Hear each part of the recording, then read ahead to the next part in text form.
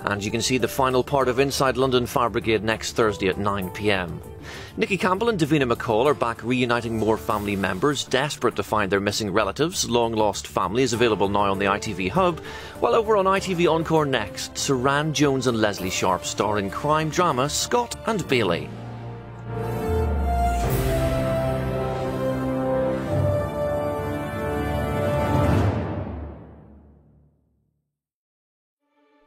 Now with the latest headlines from around the world, the ITV News at 10 with Tom Bradby.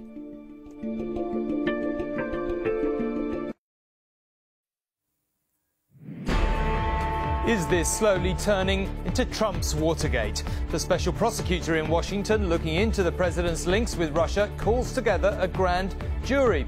It doesn't mean anyone in Mr. Trump's team is going to be prosecuted, but it does mean the investigation has taken another serious turn. Also on News at 10 tonight. You are on your own after the Grenfell fire. The government gave councils the impression it would foot the bill for dealing with dangerous cladding, but not anymore. The government has been sending out mixed messages, and I don't need more messages. I and people like me across the country and local authorities need some money. Italy decides enough is enough on refugees, but charities say their plight is desperate. Our Europe editor James Mace reports from Sicily.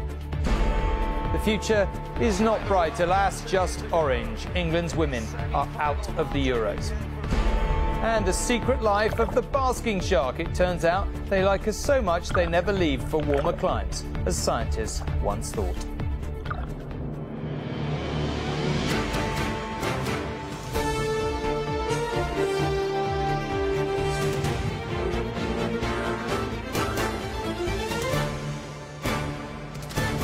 This is ITV News at 10 with Tom Bradby. Good evening.